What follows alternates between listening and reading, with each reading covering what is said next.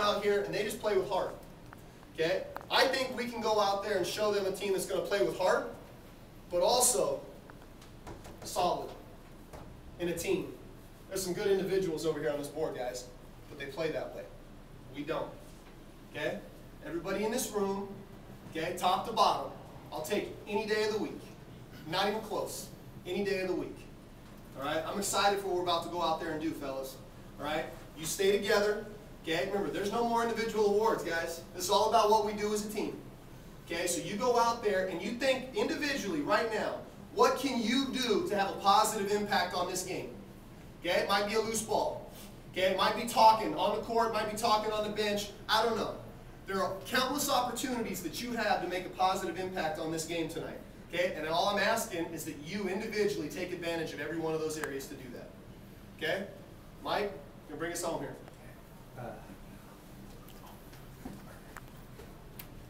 If you guys want to come in or whatever, it's fine. No, I'm just like Coach said. I mean, I look around this room, and this is just a great group of young men, like men and basketball players.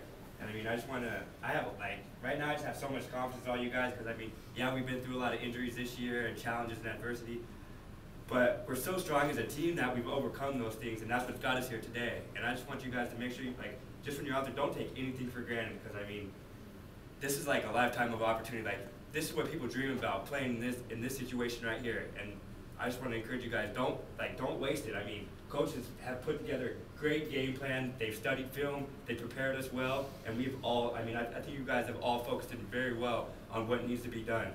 So, I mean, I just encourage you guys just to go out there and have each other's backs because, I mean, I'm just thinking back to that, all the things Coach has told us, and especially that article about being toughness, that toughness article. And I mean, I think if we use that out there, that's something that's going to frustrate them. I think we're a much tougher team than them.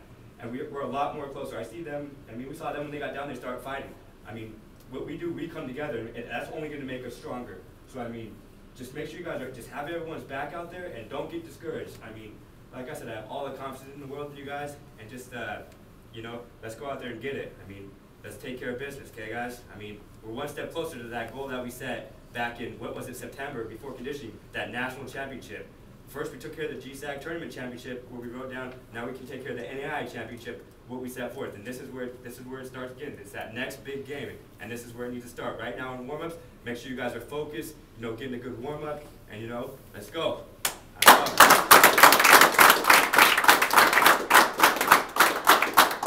Do duties if you need to, and let's get out there and let's get it done, boys. It's a whole new tournament. Let's go out and show them what we can do to them. Let's go. 1, 2, 3.